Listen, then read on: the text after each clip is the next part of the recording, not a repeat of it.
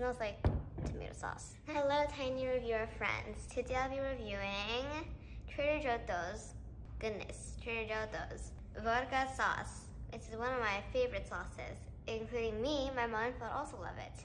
Good source of potassium. See nutrition panel for information on sodium and other nutrients, blah, blah, blah. Refrigerate after opening, it says so on the lid. Nutrition facts and ingredients somewhere. Ingredients, it contains milk. And let's see, although I know that I will not be able to open it, who knows, I might be able to. Which I might not be able to. I'm not doing this. Okay, let's see. How do I do that anyway? Do I just do it like that? Okay, I got it hooked. I see this hook is under the lid and it's resting here. Okay, hold it. I can do it. I can do it. I need to do this because I will need this in my other lives, in my, 20 years later. Okay, let's do it.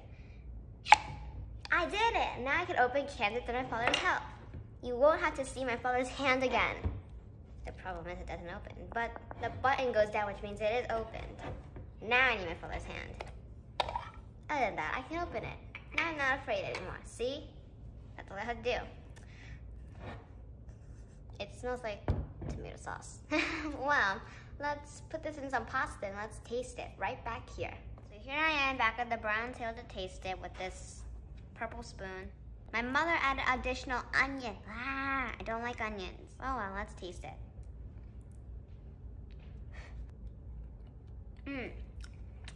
Not sure if the pasta delicious, but I think the sauce is delicious. Like I said, this is our favorite sauce. I wish we had Parmesan cheese. Sprinkle it on there. So I reviewed another type of this sauce, bolognese, with a bit of meat inside, but I think this is way better, the original vodka sauce.